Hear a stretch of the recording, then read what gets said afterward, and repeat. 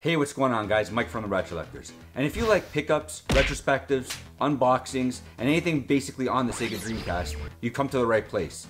Make sure you hit the subscribe button so you don't miss another update or another video. We're gonna start today's video with a general pickup video. And this has been a pickup video that's been in the making for like 2 months. I have amassed so many games and have gotten closer to completing the Sega Dreamcast library. I'm about 17 games away. And this large haul chipped away at a large sum of what I needed left for the Dreamcast. So we're gonna start off with a few Game Boy and 3DS games. I went to a local thrift store and I was walking around. I usually always go to the video game section, like always.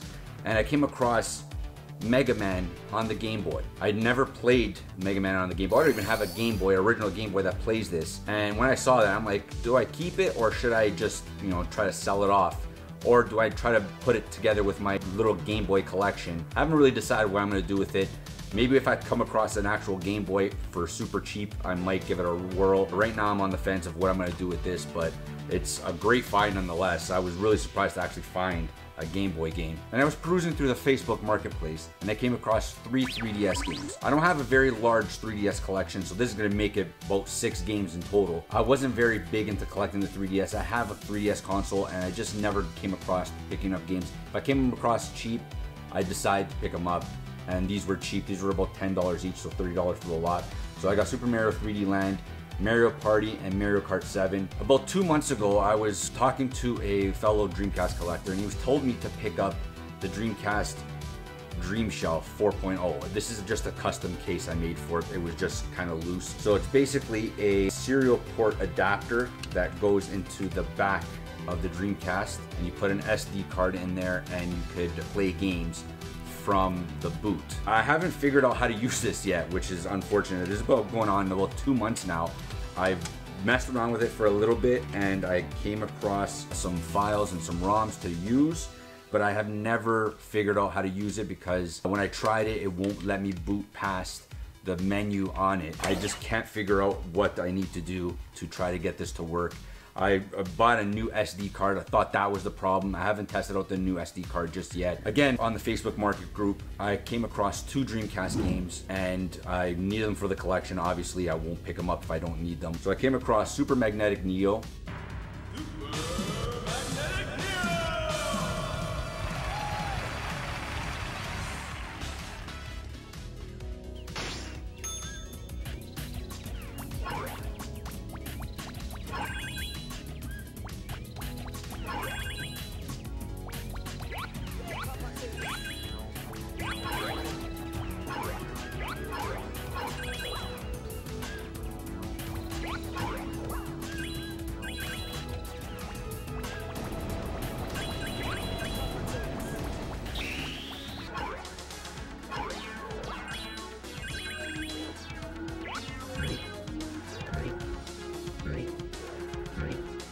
And Walt Disney World Magical Racing. They're both in amazing condition. I was looking really forward to playing Super Magnetic Neo. I've never played it before, but it just looks like an interesting game. Pickup videos give me the reason to actually play these games, give it a shot, and actually record some footage of it. So I haven't played either of these, and I'm looking forward to it. Magical Racing Tour is a Mario Kart clone with Disney characters, so that looks pretty interesting myself.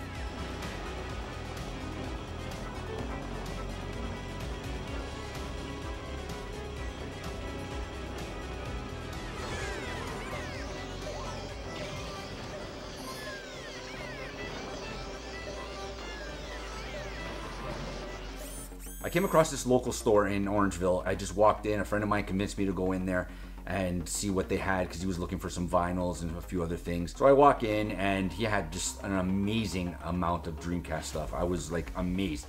He had 3 or 4 stacks, about 20 or 30 high of Dreamcast stuff, and I was just pulling games out and what I needed. And as I'm pulling these out, I'm like, okay, I need that, I need this, I need this. And the pricing he had, because Sega wasn't a very popular system in that store, a lot of people are typically looking for Nintendo, Sony, Xbox stuff. So Sega stuff isn't something that he normally sells. So a lot of the stuff was mispriced by years.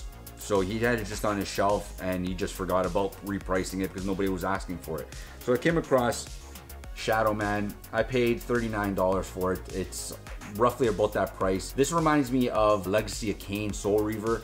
I have yet to play it, but just by the artwork itself, it just really reminds me of Legacy of Kain. Apparently you can go into 2 different dimensions, a dead side and a live side, and you can just basically attack the dead and trying to figure out what happened to your character and his family.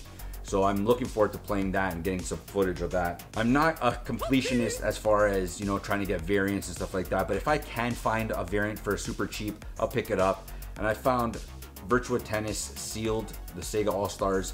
I have about 3 or 4 Sega All-Stars games. I'm probably gonna grab them all eventually. There's a lot of them that are really, really pricey. Power Stone and Ready to Rumble Boxing are 2 of the more sought after games that are more pricey. Every time I go to a store and I come across a South Park Dreamcast game, I always grab the wrong one. I always grab Chef's Love Shack thinking that that's the one I need, but I always bring it home and realize that is not the one I need. I always needed South Park Rally. And I've made that mistake countless times. I've even bought it off of eBay countless times thinking that I grabbed the right one. Thought I grabbed it at a great price once, and then I found out it was Chef's Love Shack that I grabbed and I already had it. So I just basically swapped that out with the disc if it was a better condition or better case and resold it. But nice South Park Rally, clean copy. I paid $45. When I bundled these all together, I gave them a cash price. I didn't pay anywhere near. I paid about maybe $40 each game. So it wasn't too bad. I think it came out to $150. I think I paid $120. So it wasn't too bad. I got a nice deal because I paid cash. Psychic Force 2012. This looks a very interesting fighter. I've never played it and it looks really, really great. The back looks unbelievable. The graphics, the colors, it looks really good. I've looked forward to capturing some footage for this and show you guys some of that. But again, I paid $45 for it and an amazing collection, an amazing edition, and an amazing condition this is. The biggest deal of that store, I came across one game that I definitely needed. Obviously, I needed all these games, but one game I was looking at paying upwards of $200, but even then you're still paying an exorbitant amount of money for that. So I came across the Reign of Terror's Realm. It's a horror game. It's kind of like a Carrier or a Resident Evil. I would put it closer to the Carrier side of horror genre. Usually Resident Evil is more of a polished type of a horror genre. These are just filler titles of horror that they put onto the console and they weren't very good. I've yet to play it, but I've heard it's not very good. But I paid $49 for it. This was or is going for roughly about $200 on stores or on eBay. And I was able to grab it for $50 or $40 with the cash price. I was dumbfounded when I came across this. I'm like, thank God I came to this store when I did. It's an amazing addition and an amazing addition to the collection. The next batch of games are straight from eBay. Whenever I come across a little bit of money from selling some merch, if you guys are interested in any merchandise, I have some shirts from TeePublic, and if I come across a certain amount of sales, I'll put that towards something on eBay. I got this Bass Fishing 2, and this was actually a pretty much an expensive game as well. This was about $80. I was actually surprised. Not sure what shot it up and what brought it back down. And this looks really clean and looks a lot nicer than the first one, even though the first one was an outstanding looking game for the Dreamcast.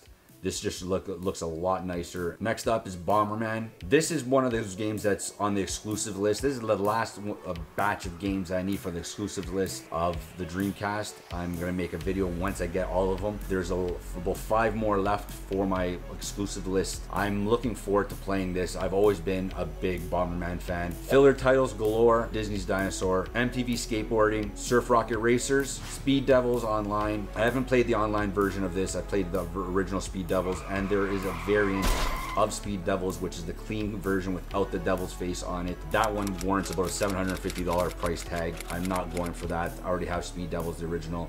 Now I have this one. If I come across it, and again with trade value, I may pick it up, but it's not something I'm really looking forward to grabbing. Namco Museum. Next up is a fighting game that I was actually looking really forward to getting. Again, this is another title that I always make a mistake on thinking that I have. I have the King of Fighters Evolution. This is the Dream Style 99. I always make the mistake of which one I have.